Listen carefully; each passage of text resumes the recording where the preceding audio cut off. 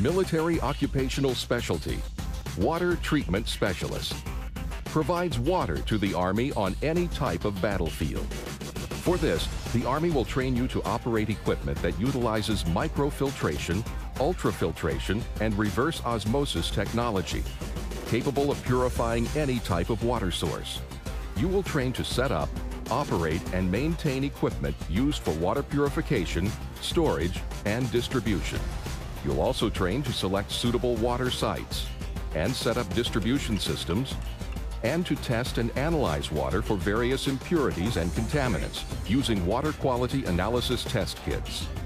In addition, you'll measure and mix chemicals that purify the untreated water, and be taught to operate generators, pumps, and purification units for fresh, brackish, or salt water. After your initial entry training and advanced individual training, you'll work day or night, where you may set up water distribution sites, then operate the valves, switches, and controls that pump the water from various sources to purification equipment, then to storage facilities.